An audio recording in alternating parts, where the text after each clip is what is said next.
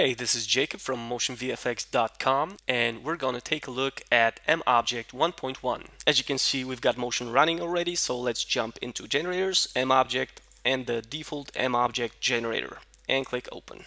Once it launches, let's select the mObject generator, go to the Inspector, Generator tab, let's fold this up, and you've got your typical mObject settings here.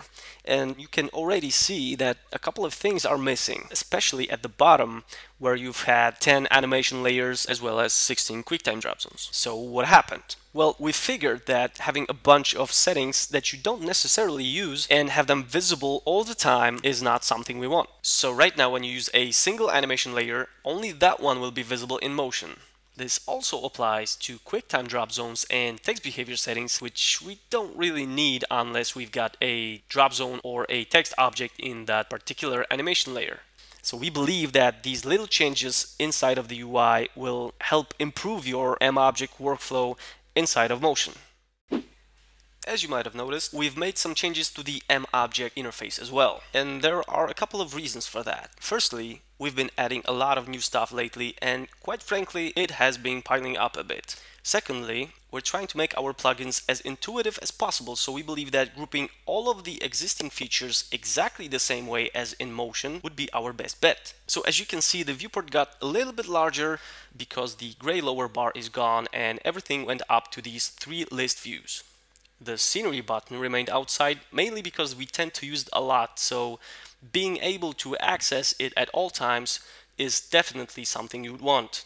Okay, so let's check how this works right now. The lighting list contains all features related with your scene's lighting, so you've got your scenery lighting checkbox as well as the lighting presets.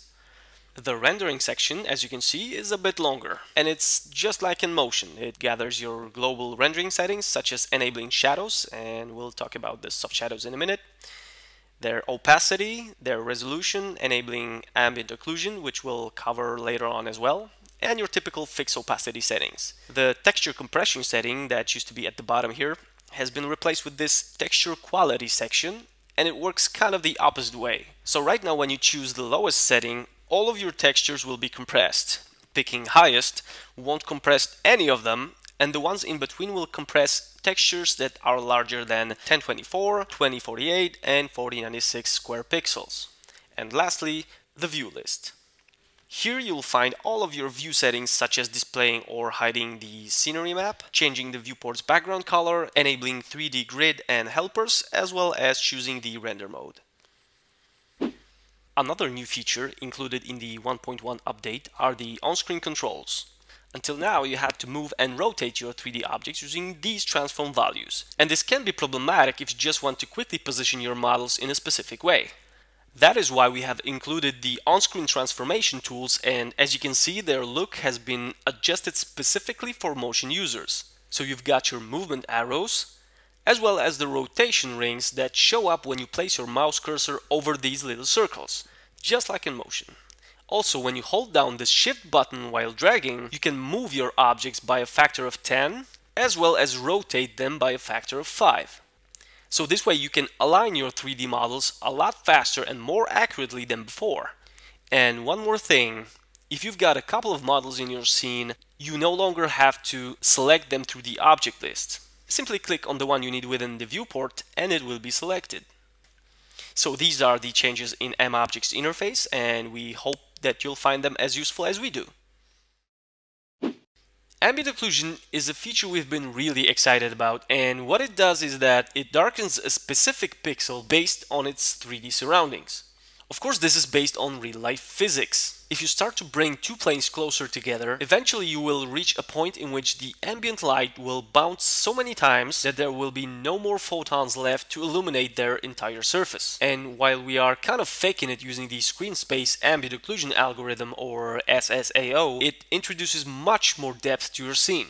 So let's check it out. Here we've got a simple scene with the city line model from our city pack. It's got one ambient light which simulates the skylight, one spotlight for the sun, a background gradient, and a couple of post effects like depth of field, some hard shadows, and here's our ambient occlusion. And you can already notice these darker areas between buildings as well as near those smaller houses.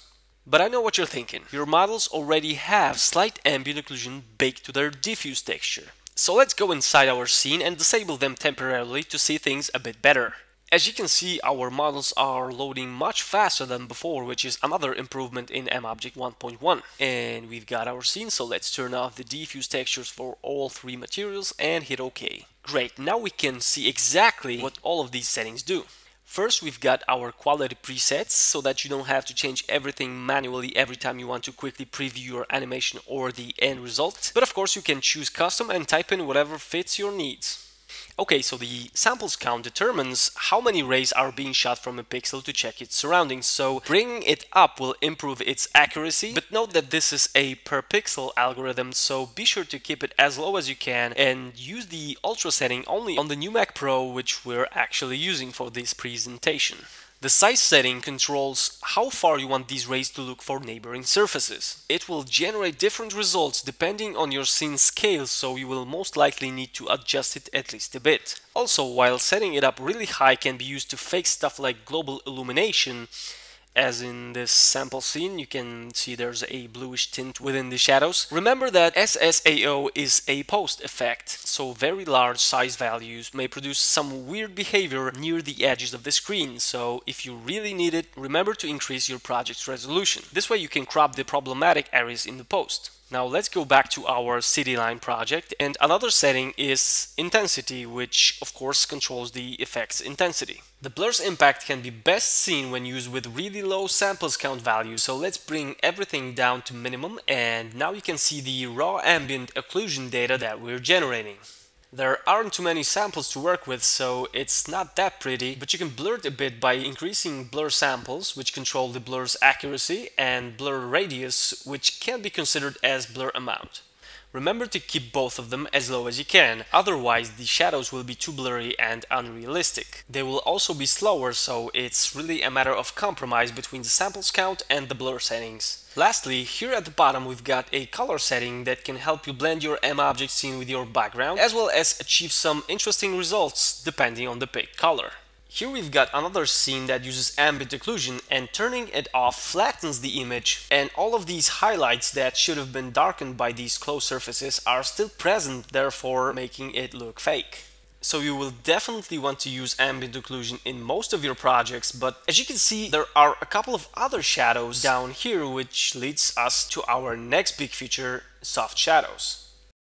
In the 105 update, we have included a shadow mapping feature that gave us the possibility to cast actual shadows from motion slides onto your mObject scene. It provided a lot more potential to the plugin, but such hard shadows only exist when using a really strong light source such as the sun, but usually they're a bit more blurred and tend to get even softer when moving away from the object that casts them. And that is exactly what soft shadows are all about.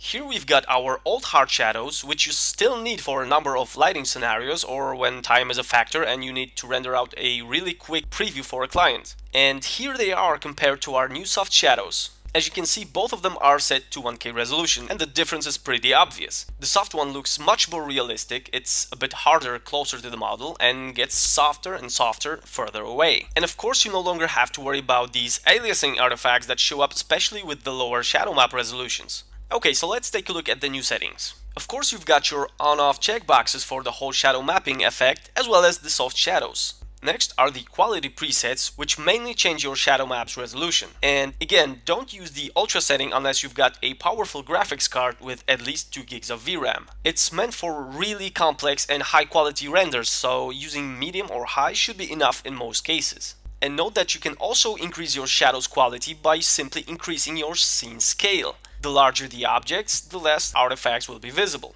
And of course this works for the hard shadows as well. Okay, so below you've got your opacity setting that controls the shadow's mix amount. Then there are blur and softness settings, which control your shadow's map's softness, and the variance setting, which works pretty much the same as the hard shadow's bias control. It's meant for fixing artifacts such as shadows that aren't properly aligned with the object that are casting them, but this also depends on your scene scale, so be sure to use this feature if you experience similar effects.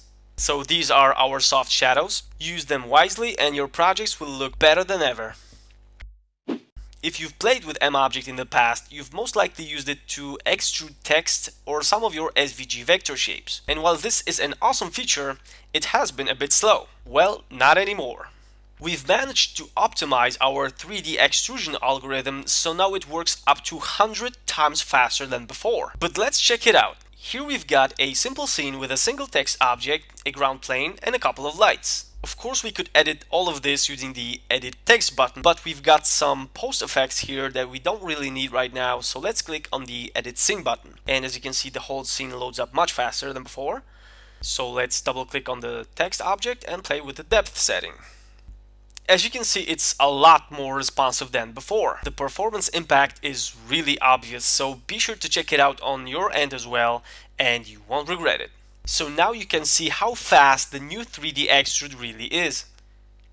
Okay, so we have covered the interface improvements, ambient occlusion, soft shadows, and 3D extrude optimizations. But that's not all. The list of changes goes on. So you've got your orthogonal view support, manual scene clipping, which allows you to use mObject with really huge scenes, depth of field improvements such as presets to speed up your workflow, and as you can see, the focal length value is linked with your motion camera's field of view setting. Here are your new custom autofocus point settings. Just be sure to turn off its preview before exporting, otherwise it will be present in your final render. And autofocus response time, which will slow down its reaction and fix the instant focusing effect, for example when a new object pops up in front of your camera. We've also extended our SVG support, optimized the default mObject generator template, improved interface launch times, and optimized drop zones so that they don't slow down your rendering when checking out your scene with paused timeline playback. As you can see, we've been working really hard in the last few months, and we believe that this huge update will encourage you to play with mObject even more. So thanks for your time, and be sure to check MotionVFX.com for further updates as well as more awesome content.